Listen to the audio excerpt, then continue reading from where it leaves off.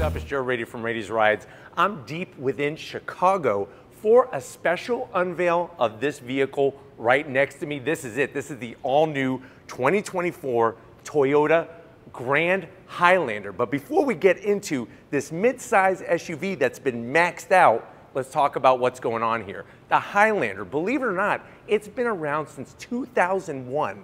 Really came into the scene and kind of shook the auto industry with what an SUV was really meant to do, the capability and the versatility. Now, we have already brought you the latest generation of the standard Highlander. Well, Toyota, being Toyota, wants to make sure that there is really a vehicle for every household situation. They decided to take the Highlander name and turned it into the Grand Highlander. Now, the good news is, if you thought that Toyota was just gonna add a few extra inches to the standard Highlander and call it a day, I am here to tell you that there's a lot of surprises, not only on the outside, but also under the hood and the interior. But what I wanna find out is, if you're looking for that mid-size SUV with maximum 3-row capability, is this the best new mid-size to buy over the competition? Let's go ahead, let's dive into this new Grand Highlander and find out. Right off the bat, the sheer size of it. So for people who don't want to go the Sequoia route, this really is going to check off a lot of boxes because the vehicle is a little over 6 inches longer, it's a little over 2 inches wider, and 2 inches higher. Now, what does that mean? Obviously, you have a little bit larger size Highlander with this Grand Highlander, but you're also going to be maximizing interior and cargo volume for your passengers and your stuff. Now, at the front of the business, you're going to notice a unique style to it, and I'm really digging how they worked all of the LED lighting. So you have this signature LED daytime running lamp. Look at the way it kind of tips in and angles towards that LED projector beam style headlight. Everything blacked out on the interior. I'm liking the way they brought some extra trim and not just kind of putting it down low, they actually brought it up higher. So you'll notice on this top platinum trim, you have this chrome brow that extends from one headlight all the way across to the other side to really show that little bit more muscular look without going too over the top. Now, working your way down, the great news is for people who like to have additional lighting, they did bring LED fog lamps, and I like the way they brought them up a little bit higher than what you find on most other SUVs. And I'm really digging this flat black area that houses it because it really kind of accentuates the body lines, how you have that extension in the front fascia. Working your way all the way down, a little bit of this metallic silver finish, and then you do have this fake vent area, which I am gonna have to zonk. But the great news is, like I said, this metallic silver finish gives it a nice polished look on the lower portion. Now, as we come across the new front end of this Grand Highlander, you see a lot of that nice bold strength. There's that chrome brow I was telling you about that goes all the way across the front. And if you're wondering, well, Joe, what are the 3 trims? What are the different grades of the Grand Highlander? You're gonna have LE, you're gonna have limited, and then of course platinum. You got your Toyota badge with all that history, remember, of durability, reliability. Of course, now we're looking at all this style, and I'm really digging on the lower grille area, this metallic gray finish. You're gonna have a forward-facing camera, full functionality here, and I really like how it kind of touches on the style from your regular Highlander, the RAV4, the Sequoia. You could see that family lineage from small size SUV as we move our way up. And then on the lower portion, you do have this nice lip extension with that metallic silver and a little bit of flat black, which kind of sets it all off. But like I said, a little over 2 inches wider than your standard Highlander. Now, as we rise up onto that long hood, the great news is if you want different choices for engine options, you're gonna get it with this new Grand Highlander. There's 3 different engine options, and we'll get more to that once we pop this hood. But I really like just the clean lines coming off the front fascia, and then they evaporate as you go towards those A-pillars. Now, as we come around the bend, what are we working with? Wheel and tire setup. So on this particular trim, you're gonna notice the larger 20-inch wheel. Standard wheel is gonna be an 18-inch wheel, but I love the machined aluminum, all those nice dark accents all the way around. And if you're wondering, well, Joe, what is the size of the tire on this wheel? You're looking at 255 on the width and a meaty 55 series sidewall. That's going to allow for a little bit more comfortable ride. Don't be afraid of a 20-inch wheel. Once upon a time, 20-inch wheel meant that your ride was going to be really harsh, but you're not going to have to worry about that with the way that they spec the tire. Of course, on this new platform, you're going to get all that nice rigid structure that you're familiar with your standard Highlander, now brought into the Grand Highlander. A little bit of flat black around the fender openings. Let me know how you feel about that. If you think that on the top platinum trim, that should be all painted, but definitely a clean wheel design, and especially with the color of this particular Grand Highlander, it's working perfectly. Now, from the side, I'm gonna stand here.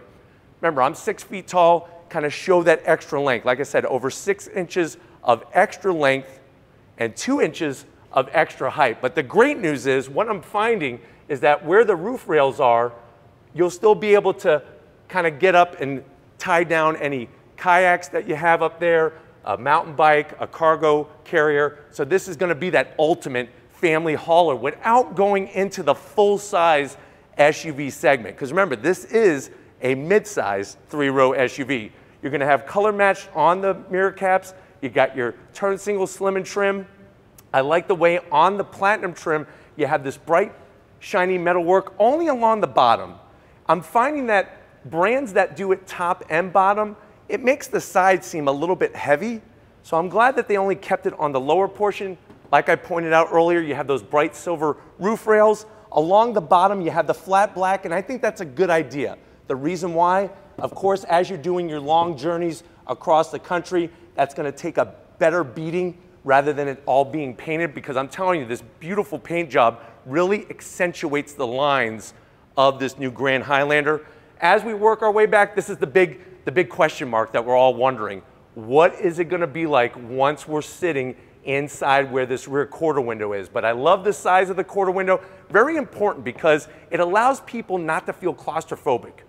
I feel like certain brands, they go a little small, a little too stylish on the quarter window, and what that could do is you still have room in that third row, but because there's not enough sunlight, it kind of makes it feel smaller than what it really is. So I'm very happy to see the size of this rear quarter window, and I like the way the trim comes right into a knife blade and then ends. We don't need it to roll all the way up because there's still a lot of going on the rear pillar. Now, as we kind of work between the scenery back here, you can see on the back side, you got a nice long roof spoiler, you got a color matched shark fin antenna, and they did a great job integrating the third brake light, nice and high to alert people behind you that you're getting on the brakes. Here's a little fun fact. When was the first year that this was DOT required to have a third brake light? Anybody know? Yes, you in the back? You're correct. 1986 is the first time that the DOT required a third brake light in a production vehicle here in the United States. Of course, we have our exposed wiper. Really nowhere to stuff it underneath the spoiler here.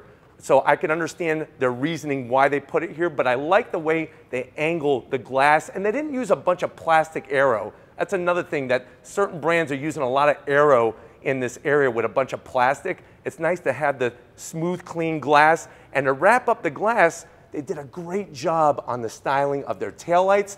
Of course, we got our Hybrid Max. That's gonna be our top power plant for this Grand Highlander. And I think another thing that as soon as I saw the pictures, I was like, you know what? That's a good idea.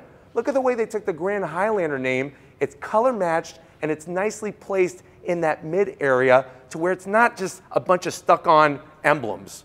I'm really digging the way they did that. They kind of sunk in the Toyota badge within that gloss black trim. And then as we go all the way down, one thing I like to see is look what we have. Actual functional exhaust on both sides, nice oval opening slash cut, one on each side with some flat black and that silver finish just like we found up front. But why don't we go ahead, let's pop the hood on this particular platinum trim Grand Highlander and find out what's cooking. All right guys, we got the hood popped. You do have a prop rod, but the big news is that not only do you have the 3 different grades, you also have 3 different engine choices to make when you're looking at the new Grand Highlander, and I wanted to start off with the top dog. So underneath the hood of this particular platinum trim Grand Highlander, what are we looking at? we're looking at that hybrid max power plant. That's a 2.4 liter inline four turbocharged engine that, guess what, is producing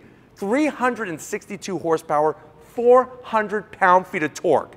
That makes this the most powerful mid-size Toyota SUV they have ever made. And then if you're wondering, well, Joe, those numbers sound good. What's the 0 to 60? 0 to 60 in 6.3 seconds, and you still get the tow. Towing capacity, 5,000 pounds. Now, if you're also wondering, well, Joe, what's the transmission in this hybrid max system? You're looking at that direct shift 6-speed automatic. That's a traditional torque converter automatic transmission. For your other choices engine-wise, the base standard engine is going to be a 2.4 liter turbocharged inline four paired with an 8-speed automatic. But for those that want to maximize fuel sipping in their Grand Highlander, there is the availability of the 2.5 liter naturally aspirated inline four that has that hybrid component to it.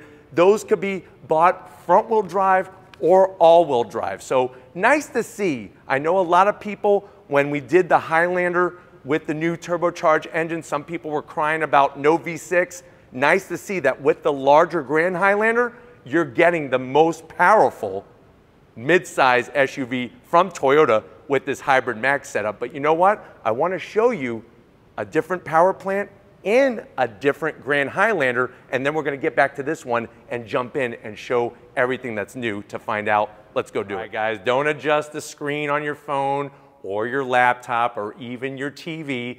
You're not seeing something by accident. We've done this on purpose. What's great about these media events, especially launch events, they tend to bring some other colors, plus some other ways that they're trimmed out. So I want to point out a couple things with this particular white platinum trim that is different than the one that we showed you at the start of the review. First of all, you're going to notice some bling bling in action on the wheels. So those are still 20-inch wheels, same design, but they're fully chromed on this particular one. Let me know how you feel about the chrome wheels compared to that machined aluminum with the dark color accents. Another thing is that since this has the standard engine, that internal combustion engine, this has a different grille and front fascia. So at the front end of the business here, you're going to notice on this particular one, instead of having that metallic gray finish, you're going to have the gloss black. Still have the forward-facing camera because this is a platinum trim,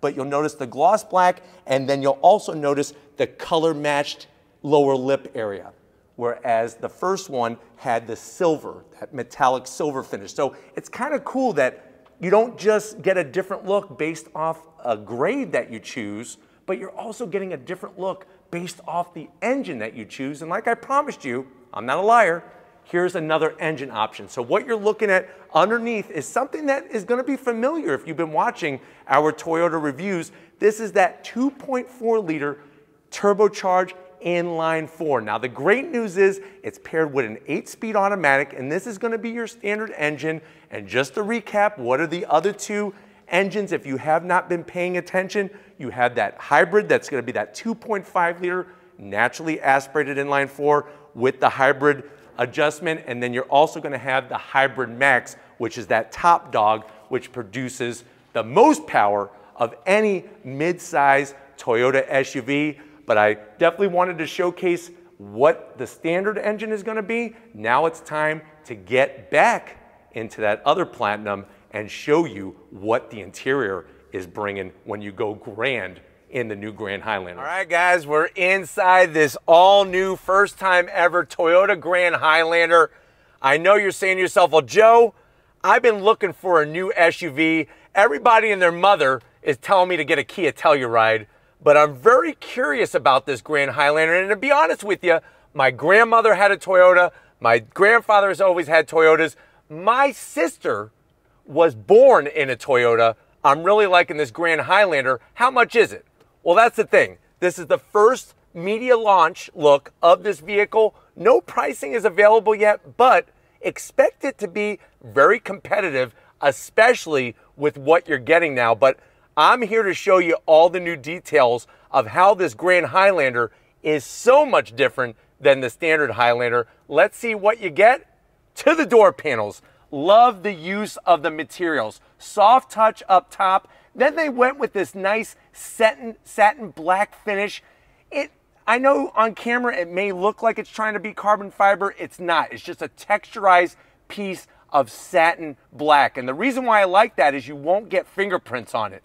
A little bit of silver by the door handle. Everything else is flat black around the switchgear. And that's so important because, like I said, that fingerprint issue you're not going to have to worry about. Soft armrest. And then if you notice, that door pocket is a good size to where you could get a full foot-long Chicago hot dog in there with extra relish and sauerkraut on top. Now, going from the door panel to the dash, that soft touch material, I'm loving the stitching. And then look what they did. Instead of making this just a standard compartment where you would put your Twinkies, which you could still do that, you could fit up to about 10 Twinkies in this slot. You could also use this as a nice little area to charge your devices because they moved a USB-C there. You put your phone, your iPad right into that slot. You'll also notice some nice bronze accents, gives it a little extra feel. And this one has the optional JBL sound system. Now, as you slide on in, you're gonna notice that massive 12.3-inch infotainment system. It's all one system, which I like, with the infotainment and the AC controls. I'll show you more of this when we do the media drive, but of course it has the new Toyota multimedia system. We have all new air conditioning controls, dual climate, 3 stages of heated seats, and 3 stages of ventilated seats. Thank you, Toyota, for that. You have your nice digital display in the center for all the readouts.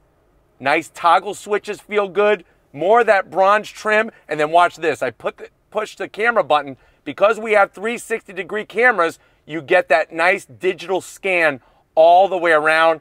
And you can see where we're at in this underground layer deep within Chicago. Supposedly, Al Capone used this building as a fortified structure. Now, working your way down, another USB-C. And then to top it off, they give you another one. So you actually have a total of 3 USB-Cs that are easily had by the passenger and the driver. There's your power on button. You got a nice place here for 2 Three Musketeers, king size, wireless charging. And then with the cup holder arrangement, you actually get 3 different sections. This is where you could put one of those big, large Yeti style bottles. And then you have your 2 standard cup holders. There's your Toyota key fob. Simple, clean. I like the way it says Grand Highlander, and it's got that bronze trim around the side. This is going to control, in this particular one, your direct shift 6-speed automatic transmission with the bronze touches. You have a control knob here to go through the different modes. Of course, you're going to have hill descent control, snow mode. And then one thing I definitely want to point out is this new compartment on the side here to where you could put a small purse, a purse, a bag, a satchel, or a sack, or just a couple Granny Smith apples in there for that big commute. And then you'll notice a unique difference with the center console. Instead of this all coming up, you have that nice sliding system here, very, very deep within this area. I think the best thing I could do to give you a visual reference of how much space there is, you could probably put a bucket of KFC in there. So 12 pieces and a couple biscuits. Chicago style, of course. What do? They pour mustard all over their biscuits. Very unique. Seats, love the soft touch material, that bronze in the center, that micro suede, nice bolstering. Of course, you're going to get full power assist for the passenger, full power assist for the driver. We got a massive, ginormous panoramic sunroof. And guess what? We also have that great digital rear view mirror technology that's easy to turn on and off, all by the flip of a tab. It's on, now it's off. Coming over here, the business end, I want to show you behind the wheel of the new Grand Highlander. Guys, business end, behind the wheel of the new Grand Highlander. They did a great job creating more passenger volume, not only for the driver, but for the front passenger. I can't wait to see what's going on behind us. Down below, you do get a nice aluminum sill plate with the Grand Highlander name to welcome you so you can remember what vehicle you bought. Of course, you have your seat controls with that lower lumbar, 10-way adjustable for the driver, 8-way adjustable for the passenger, and then there's the steering wheel. Nice leather wrapped all the way around. The bronze trim is very consistent and cohesive throughout the whole interior. Got a little bit of gloss black, not a big deal, but you'll notice that you do have paddles on the back of the steering wheel to go through that direct shift 6-speed automatic. It is a manual tilting and telescoping steering wheel, and it is heated. So this is a heated steering wheel. And then you'll notice the gauge cluster. Nice, clear graphics, fonts, colors, and then when you change your modes, it brings up some cool graphics, just like you're playing Gran Turismo at home.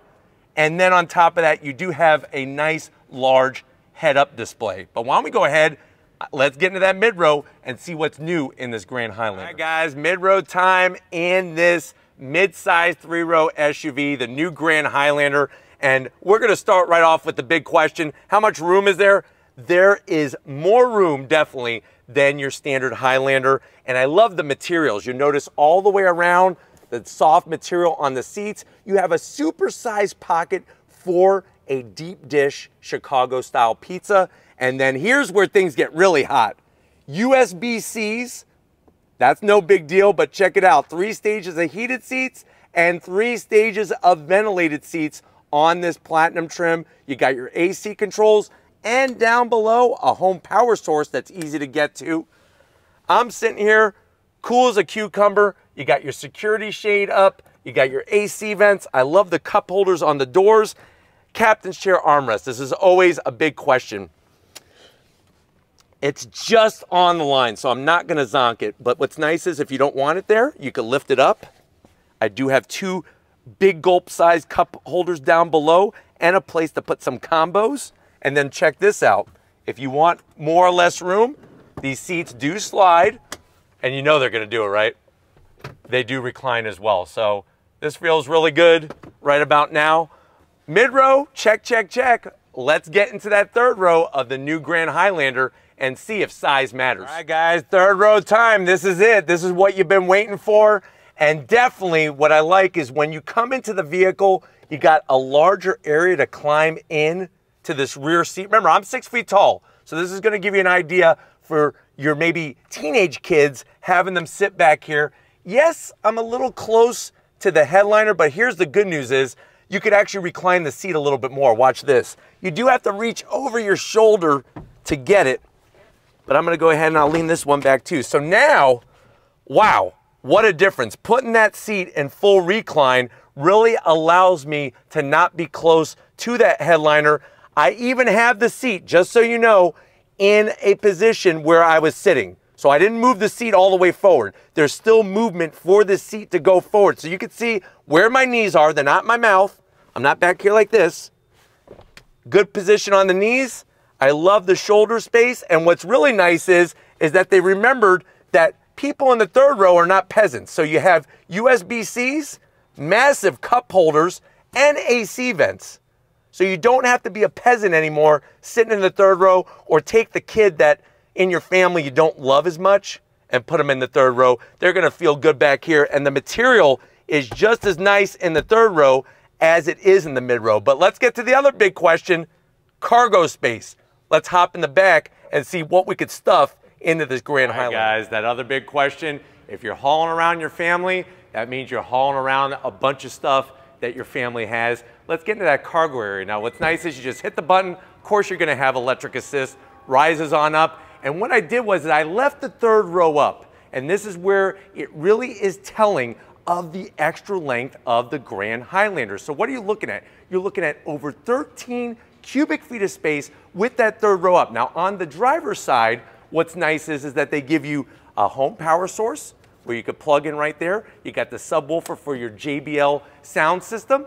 And then another thing that I like, which you let me know in the comment section how you feel, I like manual seats, especially for the 3rd row. Let me know if you like power seats. I feel like with the manual seats, especially the way Toyota does it, it's just a 1, 2, 3 thing. And you don't have to sit there and hold your finger on a button or just another motor to brake. But let's see how it goes. Real simple. You're just gonna pull up on this lever right here. And as you can see, you can move it back or forward. And then I'm just gonna drop it all the way down. Same thing on this driver's side, 3rd row seat. And you can see you got that 60-40 split. I went ahead and I put down the mid row just to maximize and show you what we're working with. So now you're looking at, with the 3rd row down, That's gonna be 84.3 cubic feet of space. With the mid-row down, you're looking at 97.5 cubic feet of space. And this is where the Grand Highlander flexes its muscle. There's those USB-Cs that I was trying to show you when we were sitting in the third row. Like I said, Toyota has taken care of each and every row of passenger. But you know what? I know you want to go on throttle with me. I'm dying to go on throttle as well. We have burned up the clock. Toyota's telling me that they're going to get the hook and pull me out of here. So why don't we go ahead, until we're behind the wheel, let's wrap it up from Chicago. All right, guys, it's been an amazing experience being deep within the heart of Chicago, but also with this new Grand Highlander. We got to thank everybody at Toyota USA for allowing us access to this all-new vehicle to bring to you. Let me know what you think. Has Toyota done the right thing with taking the Highlander name, adding that Grand, creating a Grand Highlander, giving the extra length, giving the extra interior space, and then of course, that extra power underneath the hood? Let me know your thoughts in that comment section. But if you're new to the channel and you're on your way out, hit that subscribe button. I promise you it's worthwhile. Come back for more. If you are a subscriber, thank you for being part of the Radius Rides family. Of course, we got to give it to the guns behind the lens. Those are certified. Show Lori some love in that comment section for her hard work. Thank you, Lori, for all that you do. And just like always, guys, I'll see you on the next ride.